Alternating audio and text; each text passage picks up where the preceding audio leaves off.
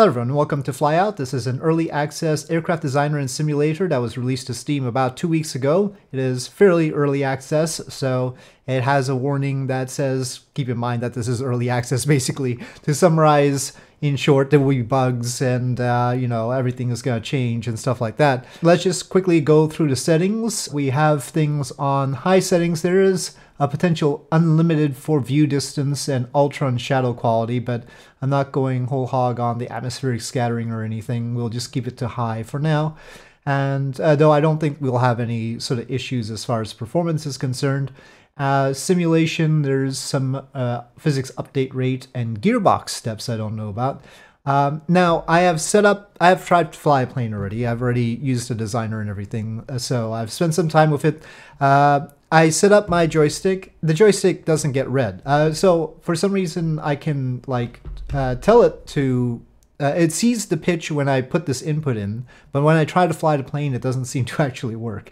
When we go into the flight mode, you'll see that there is sort of a indicator of whether the pitch and roll are being actuated or not, this little diagram there, and it's not by my joystick. So I have to use the keys, the W, S, A, and D, and Q, and E in order to control the plane, though my throttle works. This is like the reverse of what I'm used to. Every now and again with Kerbal Space Program, my throttle doesn't work, but the joystick pretty much always works. I mean, it really does always work. But now it's reversed. The throttle works, but the joystick doesn't. Go figure. Anyway, so yeah, peculiarity there, but we'll figure that out. Well, I'll show you what I've got so far, and they have a few stock craft available here. So this is what I designed and I have test flown. I actually wanted to do a V-tail, but the actuation was a little bit weird, so I decided to just go a little bit more conventional. I was trying for a Cirrus SR-22 business jet kind of thing, and it wasn't working out. So the question is, how do we make a plane like this, or however you like it? So then we will get a new aircraft. So you start out with a cockpit like this, and right now we only have this kind of cockpit, and this potentially might have, oh, there's another cockpit. No, let's not do that. But anyway, then there's the fuselage, and we have some I don't know, it calls this a cockpit, but then this fuselage, it says cockpit, but it's the surrounding portion, as you can see. So there's an airliner cockpit, a bomber cockpit that's similar to a B-29, and to delete, you can't press delete. So there's two things that I'm a little bit frustrated with so far, and that's that you can't press delete. You go down here and go to that red icon and it deletes. And the other thing is undoing. Control Z doesn't undo, and I have no idea how to undo things. So there might be a hotkey, but I haven't found it yet. So here the cockpit, the controls for moving things around are what you would expect basically from Blender. They're sort of like Blender controls. And in fact, if you want to go into a detailed editing mode, it's Tab, which is the same as what you would use in Blender to go to edit a mesh. Now here we've got two cockpits because we've got symmetry here, so we don't want that. Now to pick this up, I can't click on it and pick it up. You have to click this to pick it up, and then click that. I don't know if there's a hotkey to change the symmetry, but I just use that. And then to center on X, you hold down X, and then it'll snap to X, like that. But you have to be close enough to it. And to pick it up again, maybe there's a hotkey to pick it up again. Align to surface is S. I'm not too sure exactly what that does, but you can also center on Y and Z, so that centers on Y and that centers on Z. But I'm gonna hold down X. That's the one. We don't want it going off side to side here. But we do want it moved like that. So now we only have one, and there's various snapping things. Angle snap is here, and then to change between this gizmo and rotation, you just click that, and then this is scaling. So you can scale it down, and you can scale it down. We can make it flat like that. That's sort of funny, isn't it? But that's nice. That's one thing that you can't really do very easily in some of the other things like Kerbal Space Program, certainly. It doesn't make it that easy for you. And so it's nice to have these gizmos like that. But it gets even better, actually. Well, this isn't much of a view to look out of, but let's just go with it for now. This is just a demonstration. And so to add another part, this is the hierarchy. And then to add another part, you go here, and then you get, let's say, a fuselage. Seems reasonable. Now it says hold left shift by while placing to match cross section. So let's do that. It matches that cross section. And so in order to go into the fuselage editor, we press tab, like I said. And here, number 1, you can see here is like this. So actually, I would like to sort of match those, but I don't know. Let's see. Oh, we've got the scaling here. I wonder if we can copy. No, that doesn't work. They're presets. In fact, I created a preset called thin top like this. And so we can paste that preset and then apply, and then it goes like this. So there's a very nice thing. You can mirror X and then tweak it like, and make your whatever shape you want. And this makes it easier to make like an SR-71 fuselage. You know, you'd pull these out like that. I'm not gonna do it, but you get the picture. You can actually, this is one thing I've really wanted in an aircraft designer, and it is present in X-Plane's Plane Maker. The problem with X-Plane's Plane Maker is it's not built into the game exactly. It's its own executable, and then it's a little bit more of a hassle to use it than I would like. But that is probably the best plane maker I've seen so far in terms of its usability. I haven't tried making a plane for Flight Sim yet, but I imagine that's more complicated. Anyway, this is probably not what I want. And here I would really like to Control Z, but clear assign materials. Let's see. You can assign material to things, and this glass and hole. Click faces on the fuselage. Okay, so let's say, okay, so that becomes glass then. And so if you really wanted to make windows, what you should do is extrude each of these individual. Uh-oh, it's gone. That's not one I want. I wanted 0. Okay, let's not do Z fighting here. Okay, so now we've got 1 and 0. Now, if we really wanted to make windows, let's go to assign materials, and then there we go. That's a window. So you just keep extruding little bits and then create little glass sections like that. Or you could create a whole, stop assigning materials, tab to quit out of it quickly, and we'll pick it up. I hope that there's probably a hotkey for it. And there's little hotkeys down here that we can use, but okay. But let's say we get a new one, plus, and then fuselage, or left shift. And so far, I'm sure there's a better way of doing it, but tab, and I don't want to do that. What I want to do is copy this cross section from 1, and I'm just gonna do Control C. Control Z for undo doesn't work, but Control C to copy this number does. So then we go Control C and I press that, and that will change it. And if I go back to number 1 and copy this, Control C, and go to 0, Control V, then it matches. So we can do that, and then we can press E to extrude, and then move the extruded one all the way however we want it. And in this corner you can see it says E to extrude, S to scale, all the stuff that you might be used to if you used Blender before. S to shrink, S to scale it, and then we can move that up. And so that's how it works. Now, what if you don't like all these textures the way they are? Let's get out of the editing mode and click on this. We have the detail strength here if you don't want the rivets showing up so much. And you note that the riveting is sort of stretched, so you might want to change the scaling. So it seems like 2 to 3 is about what we want here right now because of what we've done previously. And then the detail strength here can be reduced, or you can change the material altogether. So far there are only a few materials.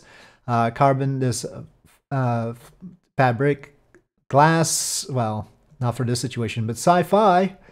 You can have a sci-fi material, and I'm sure if it's moddable, people can add other materials too. So there's a carbon fiber one. There seems to be some Z fighting, so I must...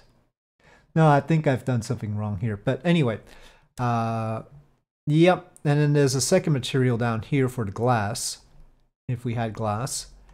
And there's the paint resolution up here. So then you can change the color via normal hue, saturation, and brightness. But let's move on. We've got lift, the wing. I haven't used these other two, but I've used the wing. And of course now we want the symmetry there. Oh, did I put this in symmetry? That's probably it. Let's change the symmetry. Okay, that was probably it. Tab. Let's get 2 back up here. Oh, we've got partial pink fuselage. Anyway, so pick this up. And now we want the symmetry, slap that on. It doesn't have the leading and trailing edge. You can add that here, standard and standard. I assume there'll be other options later. And then once you press tab to tweak this, you can tweak the leading edge like that. Or of course the wing itself like that. And it's completely free how you want to tweak it. And you can just shift click to select more than one. This is a horrible wing shape right now, but it's just to get you the picture. So you can just shift click like that. Or I guess maybe control click. No, shift click. Definitely shift click. Okay, so then these, yeah, then you get a huge wing like that. So that's how we create wing pieces. And you configure it. You can add a fuel tank like this, and there's actually a variety of fuels, which delights me. Avgas, butanol, ethanol, isooctane, and Jet A options. And then the fill amount, and then it tells you how much energy in megajoules, which is fancy. And the priority group is here too. So you've got everything basically. And you can configure the controls separately. When we put the leading and trailing edge, we got different control stuff, though that leading edge is a little bit messed up right now. Let's just for the sake of sanity, let's just back. Not that the wing is particularly sane right now, but so you've got a single wing piece here, but that's not what we want, right? We want ailerons outside and flaps on the inside or something like that. So we go back to clicking the wing tab, and then there's this option to split the wing. And you can split it where you want the ailerons to be. And now, just like that, after splitting the wing, we click on the wing, and now this is a separate control surface. So then that can be the aileron, and this can be the flap. And so that's pretty easy, and you can see it's configured as flap when you can click the configure as. The aileron is configured for roll automatically once you tell it it's an aileron. And of course, we've got the material options that we had with the body. Now to copy this, and you could move this segment separately, I guess, yep. Now, Control Z to undo would be wonderful. I'm sure there's a way somehow, but anyway, for now, that's one thing I don't know. But we click this, and if we want to duplicate, we can duplicate. Now we've got these, and we can put them back here, and we can scale them. Let's just go into tab mode. Just press A to select all of them, and then press S to scale it. There we go. And then we can move. So we're getting our horizontal stabilizer here. And that says scale. We don't want to do that. But you can just move things. Get out of the edit mode. And of course we can make the vertical stabilizer the same way, except we will need to change our controls. In this case it's still split, so maybe duplicating that is not the best idea, or duplicate it before you do the split. So here, rudder, not rudder, sorry, elevator, and then the vertical stabilizer will be the rudder. And then we've got landing gear as well, and there's a whole bunch of good landing gear options. So let's add part. I'm not making this a proper plane, I've got the other plane ready to go, so we'll use that. There's engines, actually, ramjet even. If we want the jet engines, we've got jet engines, and it tells you, and this so suggests that it's got bigger plans than just being a sandbox, because it's got the cost here of the engines, And we've got the bypass ratio. Interestingly, the bypass ratio doesn't scale the front end of it. I guess it reduces the size of the rest of it. Anyway, diameter, and then the weight goes up. What it doesn't tell me is the thrust of it. Now there doesn't seem to be any presets. I take it back. Oh well. So yeah, there's a little question mark. Number of compressor turbine units in the engine. Oh, whoops. So yeah, well, there's a lot of stuff here. It's sort of like automation for planes in a way. It feels like it anyway. But yeah, on the airplane, I also put a fuselage around the engines because I don't want them bare, and that works just fine too. But yeah, anyway, I'm just gonna leave those there. It's just a matter of demonstration. And then landing gear is propellers, rotors, and tail rotors. There's the inlets. Though I didn't seem to need the actual inlet for the engines separately with the other engine, but if you want it, I'm not. I guess that'd be more sensible if you've got the intakes up front and the engines in the back, kind of thing, and not directly on it. So anyway, let me just pick those up and get rid of them for now. So landing gear, and it's even got weapons and various other joints and battery stuff, and the makings of, you know, the internals of the cockpit. I haven't gone into the IVA view, as it were, the cockpit view. I suppose that's a thing that's going to happen, but we'll just be flying it from the outside for now. Landing gear, they've got a skid already for your X-15 or something, and we don't want symmetry on the nose gear. I'm just going to do the nose gear for now, and we want to center it, so I'm going to hold down X so it'll snap to the X 0 X point. And here we've got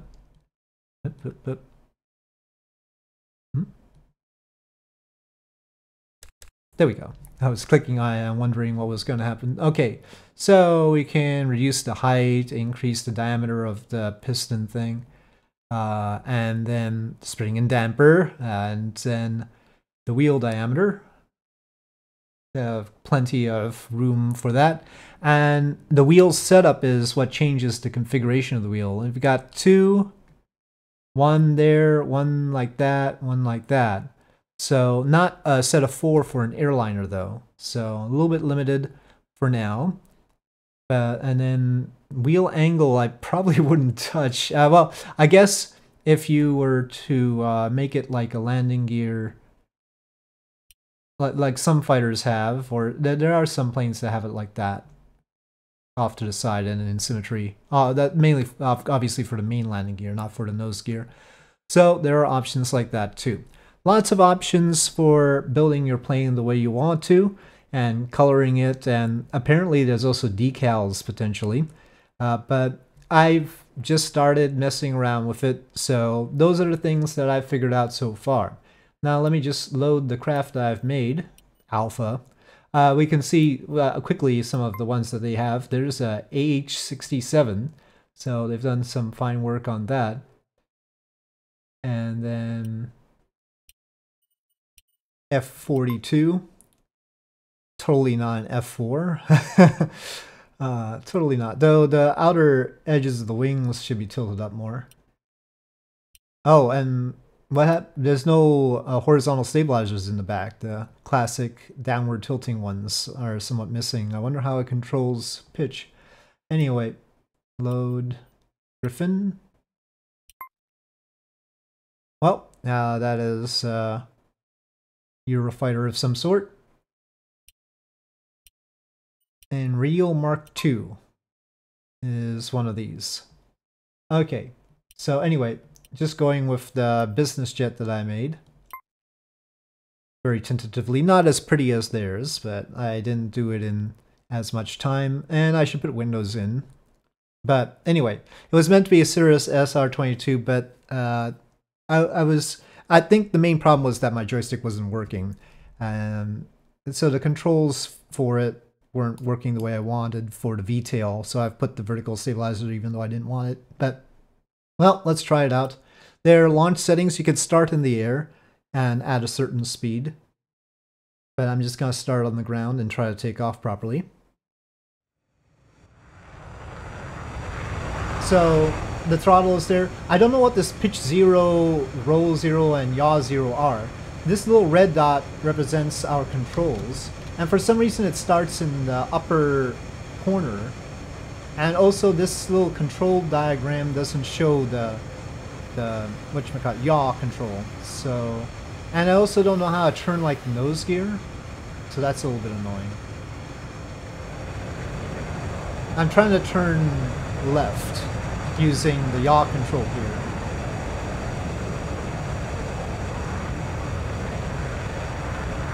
And that is not working. It's automatically got my flaps down, and I actually don't know how to raise those.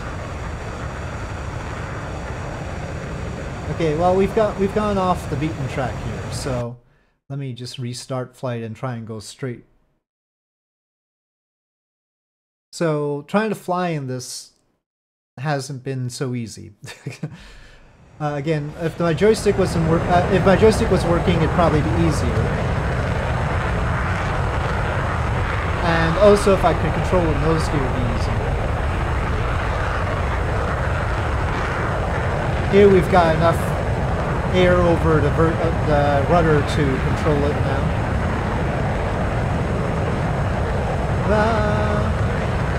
I'm pitching up. There we go.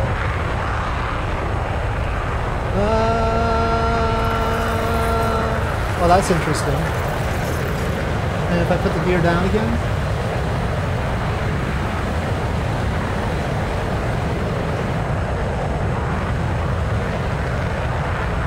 Takeoff speed was basically what I expected it to be, so that's good.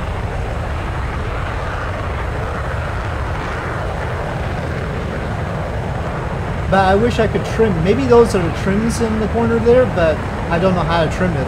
It didn't list that in the controls as far as I could tell. But I need a little bit of up trim because it likes to nose down. It's a bit nose heavy right now. I don't know if there's any place in particular to go to. There's basically a test thing. A place to test planes. Landing gear retraction, I don't know if there's going to be options for that. Obviously I don't want them clipping into the flap. I was hoping they would go this way, not backwards. But maybe I could rotate them and then rotate the piston and then it would work out.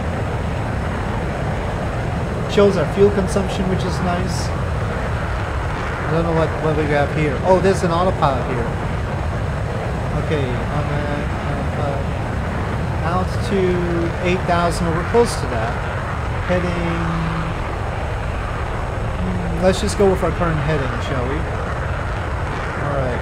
I could just set current. Okay, let's see what the autopilot does. 8,000 I think is pretty good for clearing these mountains anyway. Well, that's a relief. Controls. Oh, here's the pitch trim. Let me see if those are trims down there. Okay, yes they are. So those are the trims. I just don't know how to control the trim using keys yet. Flap 0, we want to go faster.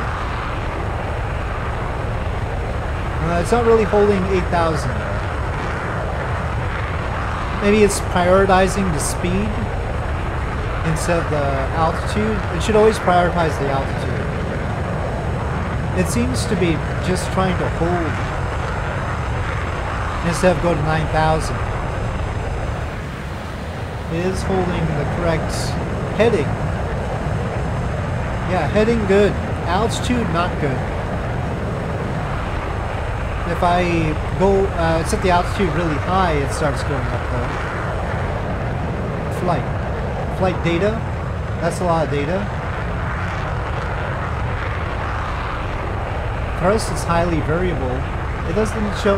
It only shows my controls down here. It doesn't show what the autopilot's doing with the throttle. Conditions. That's the ambient conditions. Spawn menu. Oh, we can spawn stuff just in case you want to attack a tank with those weapons. Okay, well, let's just see how fast we can go. And probably we should go higher up for that. But I don't think we can go past Mach 1. Crashing does happen, by the way, I know this. Crash into the ground, you can crash into the buildings. Also, don't know how big this place is. M does not bring up a map.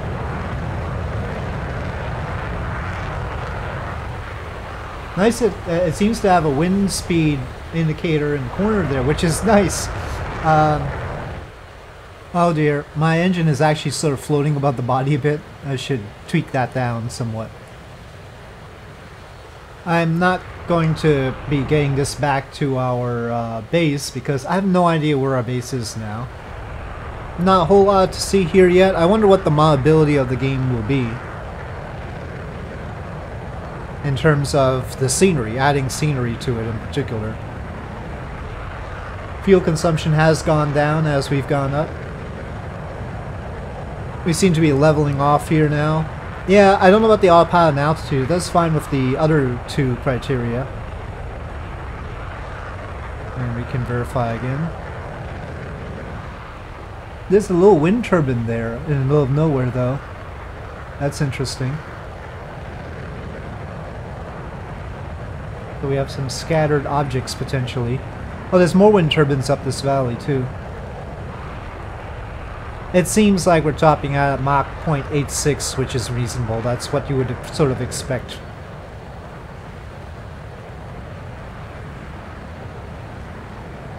This is actually doing pretty good for a business jet.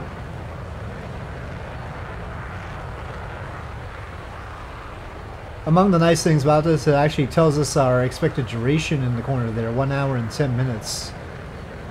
Hopefully we could have more range than that. I did fill up the wings, obviously. Maybe not the most efficient thing. We'll see. Let me tell it to reduce speed and see how efficient we might be able to get. Interesting that the speed here is not the indicated airspeed, but the true airspeed. Normally you'd have the indicated airspeed there. That's important because that's relevant for stalling. Indicated airspeed is how the airframe feels about the situation.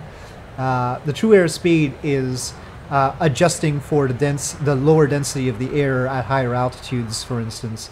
But the airframe doesn't care about the lower density. Basically, the indicated airspeed will tell you how much air is actually flowing against the body, and that's important for stalls and such. So that's why normally on a HUD you would see the indicated airspeed, not the true airspeed, because you need to know when you're going to stall. The true airspeed is nice for flight planning, but it's secondary to keeping the plane safe. You seem to be able to get a little bit more duration out of it, but not a whole lot. So the range of this is probably something like 700 to 800 nautical miles, maybe, if we're lucky. So that's not good so far. But we have options that I didn't even mention before. Let me not land this. We'll just return to hangar for now. I think landing is going to be a whole other adventure. But for instance, we have the skin thickness here. So you can see the mass in kilograms here. And physics, I guess we can check aerodynamics off. So you can actually change the thickness of the body there.